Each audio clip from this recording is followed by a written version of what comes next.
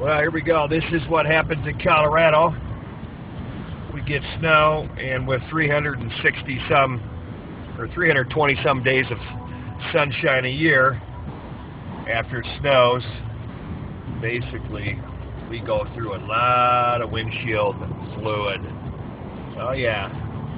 We're on Parker Road in Parker, Colorado. I'm on my way to a Metro Brokers marketing meeting for IPTV Boys Media. Going over some new add-ons and additions and features to the Metro Brokers TV sites. And as you can see here, roads are clear. We got a couple, 2-3 inches of snow last night. And we are clearing up now. Once again, a little secret in Colorado, most of the snow is up in the hills. I think Steamboat, Loveland, and the likes have got a couple feet over the last week here. Yep, more of that global warming going on in Colorado. Yeah, see ya.